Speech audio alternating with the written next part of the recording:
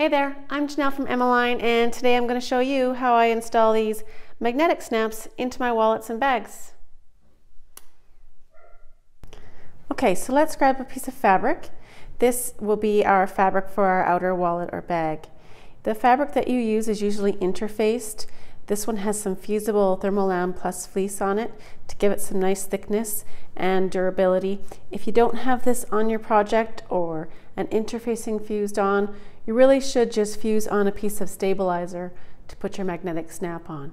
You could use some Decor Bond, some Decavel, Peltex, any of those work well. But since I've already got the fleece on here, I don't need to add any additional interfacing.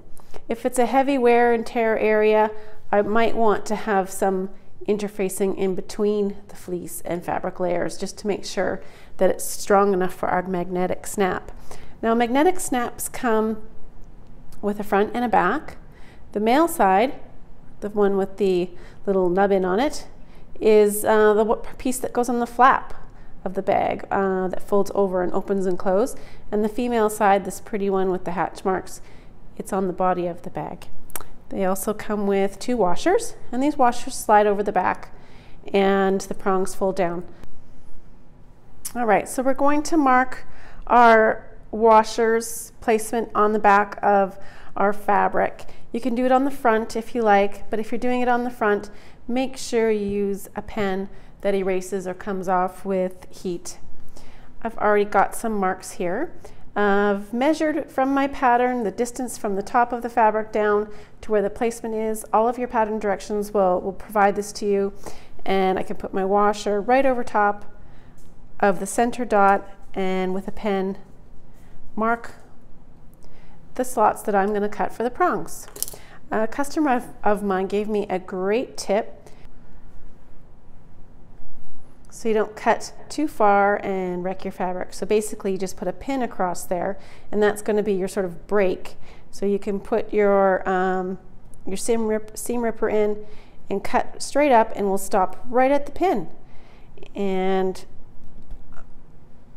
you don't need to make these prongs too big. They just need to be big enough for the size of this prong to go through, and even a little bit smaller, because if it's snug, that's okay. It works, it keeps it all nice and tight. All right, so just test it for fit, and once you know that you've got a good fit there, you can actually go ahead and use some Dritz Fray Check on these slots that you've just cut. And you can use a little bit of glue on the back of your magnetic snap piece. I like to put a little bit of glue in here and smear it around. I use our 𝐒𝐔𝐁𝐄 glue. It dries clear, and it works wonderful for every application we have with our bag hardware. So we'll put that in. Now, if we just put our washer over like this, we're not going to get a very tight fit. So I like to put a couple pieces of fleece over top. You can use felt for this, or anything that's going to just provide a little bit of thickness here, and that helps your magnetic snap get super tight into there. Without that, you'd have a bit of a gap. So the trick is to push that washer down absolutely as far as you can, and then bend the prongs over. Use a screwdriver, not your scissor tips, ask me how I know, and bend those prongs over right at the very base. Getting in at the base will make sure that it's nice and tight. So one side and then the other, and then push them both down. You can hammer that down if you like, but if you're going to do that, make sure the other side is protected. You don't want to scratch that, and you don't want to hammer it away on something that's hard and wreck your magnet. Now you could trim this down a bit if you like, or leave it as is. Put a piece of interfacing over top and press that down, and that'll fuse, or you can glue it if it's not fusible. Some people use a little patch of leather.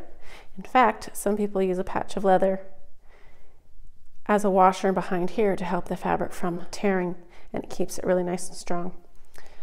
After you do that, your magnetic snap is installed. Another neat thing that you could do is sew a square seam around here and that will hold all of these pieces together nice and firmly and create a lot of strength in that area. So that's it for me. I hope you enjoyed the tutorial.